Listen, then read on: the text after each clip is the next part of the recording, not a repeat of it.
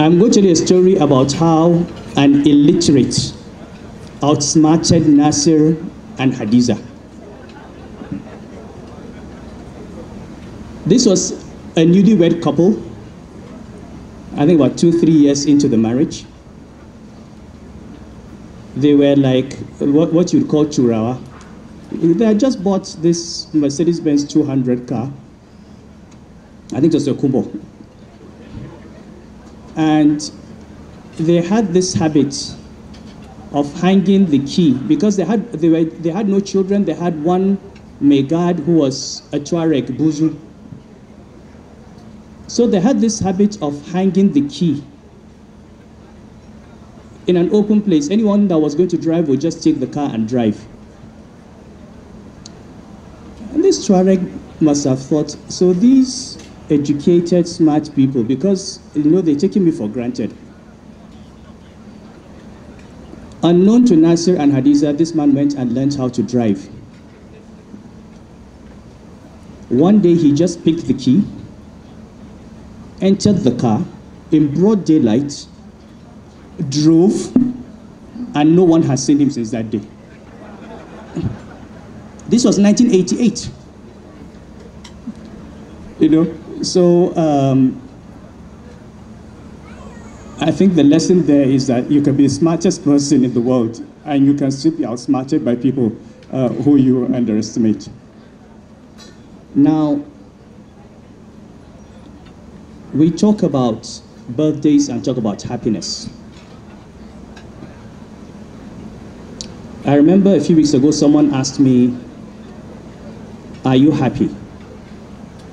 And I said, "I hope not." And he was surprised. The truth is, nobody who is a leader in northern Nigeria today can afford to be happy. You can't be happy with 87% of the poverty in Nigeria being in the north.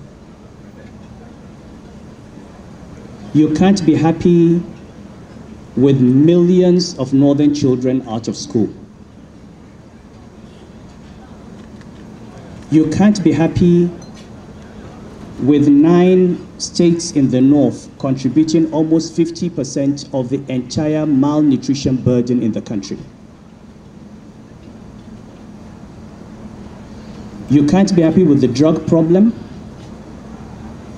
You can't be happy with the Boko Haram problem. You can't be happy with political thuggery.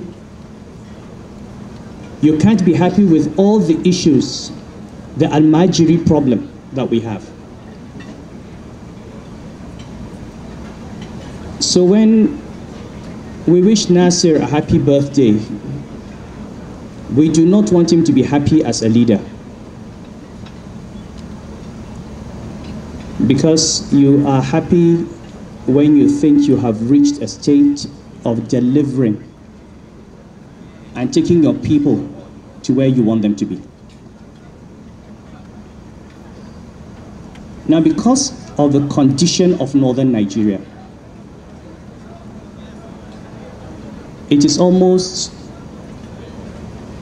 cliche now to say, if you are seen as normal, if you're a governor in the north or a leader in the north, and if you are seen as normal in the sense that you continue to do what your predecessors have been doing the same thing which has been normalized, then there's something wrong with you. You are part of the problem. The real change in the north will come from the mavericks, those who are considered mad people, because you look around and you have to say, if this is the way we have been doing things, and this is where we have ended up, maybe we need to do things differently. If we have populated the government with middle-aged men, maybe we need to try younger people. Maybe we need to try women.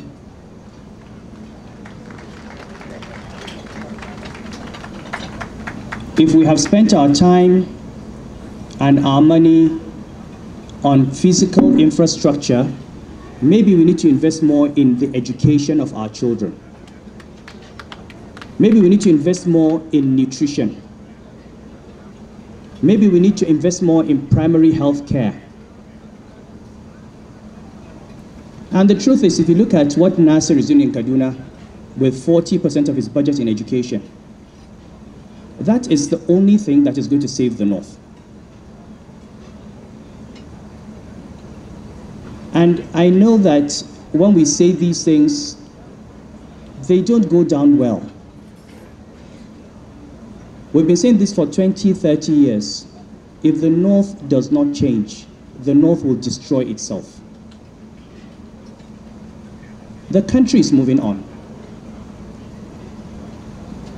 Quota system that everybody talks about must have a sunset clause. The reason people like Nasser stand up and they're nationalists is that you don't have any sense of inadequacy. You don't need to ride on being from Kaduna State or being from the North or being a Muslim to get a job. You go with your credentials, you go with your competence, you can compete with any Nigerian from anywhere. We need to get our northern youth to a point where they don't need to rely on being from a part of the country to get a job. And believe me, if we don't listen, there will be a day when there will be a constitutional amendment that addresses this issue of quota system and federal character. The rest of the country cannot be investing, educating its children, producing graduates, and then they watch us, they can't get jobs because they come from the wrong state, when we have not invested in the education of our own children. So as we celebrate Nasser at 60, we need to celebrate him as a public officer who is addressing the core problems of his constituency. It is education. It's girl-child education. It's women's rights. It's child begging, parental irresponsibility, demographic growth. It's managing a multicultural, multi-ethnic, multi-religious society and bringing them into one community where they're all citizens. And he's done a lot that we can learn from. So I am proud to count Nasser as one of my friends. I usually say that I have to keep him as a friend because he's the only person in Nigeria beside whom I am considered a moderate. You know, people usually go to people and say, talk to your friend, Sanusi, or talk to your friend, the Emir. But people come to me and say, please talk to your friend Nasser. Even 2 days ago, someone sent me to him with 2 messages. I delivered the first one, which I thought was nice and friendly and conciliatory. When I saw the reaction, I did not deliver the second one. I'm waiting for the right time to deliver it. I still have to deliver that message. But you know, we've just said about how much he's invested in his own development. He's not just a quantity surveyor, he's a lawyer. He's got master's degrees. You've heard over 80 certificates from Harvard. And education is what makes the man. And one thing I can say, when I was telling someone who drove into this government house and he talked about how beautiful it was. I said, let me tell you something. If you take Nasser out of this government house today and put him in a 2-bedroom apartment, if he has light and his books, wallahi, it will not matter to him. There's no difference. And it's important that we realize that what we have, the positions that we hold, are transient, and they do not define us. Anybody can be called a governor. Anybody can be called an aim. Anybody can be called a commissioner, a minister. At the end of the day, you owe it to yourself for the years that you are given that opportunity to know that God has given you a chance to do something, to leave a mark, and to impact people's lives. Now, those people today may not appreciate it, including the people you are helping. There's a story of Chief Obafemi Awolowo when he started free primary education. They demonstrated against it. The women came out naked. The fathers refused to pay taxes. He had to force them. All those people whose parents were complaining today are thankful. They are professors, they are doctors, they are engineers. What we say about Nasiru today will not matter. Some of us will say things because we're his friends. Some of us will say things because maybe we want favors from him.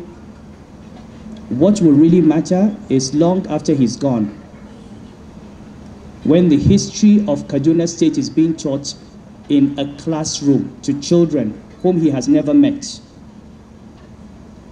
what will they say about him and what he did? And that is what is true of each and every one of us. We have to think, not how the people around us, living with us, react to us.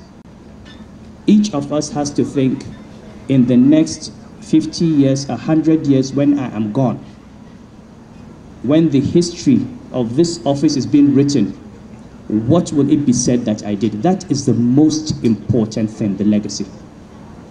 So I pray for you that what you are building today remains a legacy that will be remembered after you. And my prayer for you is that you will impact the lives of people who you do not know, whom you have never met, in a manner that they will remember you forever. Of course, Nasir takes many risks. People have said you can't say someone is perfect. I said he has most of the qualities. There are two that I would like him to learn more of. One quality is diplomacy. I know it sounds rich coming from me, but but I can actually advise Nasir on being diplomatic. You know, that is a good thing. He's the one person I can advise on being more diplomatic. The other is more patience with people. Because as we grow older, we realize that not everybody will be at our level. That sometimes what we see with clarity, it takes others a long time to see. And maybe it's not malice, maybe it's not bad intention, it's just that they can't see it. And so sometimes we need to slow down. A final story of, like I said, he takes risks, and he needs to take risks. When he had a problem with teachers in Kaduna State, some of his political friends came to me and said, advise your friend, he's on his first term. He should not take this risk, he can lose the election. So I said, okay, I will advise him, but I know he will not listen to this advice. I mean, I wasn't surprised, I knew what his answer would be. But I came to him, I said, Nasir, some people think you should wait until you get your second term. He said, Your Highness, if the people of Kaduna State want to vote me out because I want good education for their children, let them vote me out. You know, and that is really the attitude. People, you win an election. After you win, you should be governing for the people. You should not be in a campaign mode for 4 years. You were elected to deliver a service, deliver the service. If people appreciate it and vote for you, fine. If they don't, you have done your bit. The biggest risk he has taken, which I saw today, which I would be very careful about taking, is to have a documentary and have your wives talk about you. I'll be very careful about that. I don't know if you saw this documentary, but certainly if anybody offered to interview my wives, I will make sure I edited that documentary before it came out. So on that note, Nasser, you've been part of my life. Hadiza, and then I met Asia and Umi later. Your family to me, as you know. I've known you now for what, 44 years. Makes me feel very old. We can't remember when we met each other. We're going to remain friends and brothers and sisters to the rest of our lives, and I do hope that for the rest of our lives we'll continue to give back. As I said in your house, when someone said to me, continue sacrificing, I said, we are not sacrificing. This country has done everything for us. It gave us an education. It gave us opportunities to earn. It gave us opportunities to serve. What we do is paying back a little bit of what we got and trying to provide for the next generations the opportunities that we had, which sadly many of them are being denied. So this is time for reflection for all of us. We celebrate him, we encourage him, and we encourage ourselves to emulate him and to serve.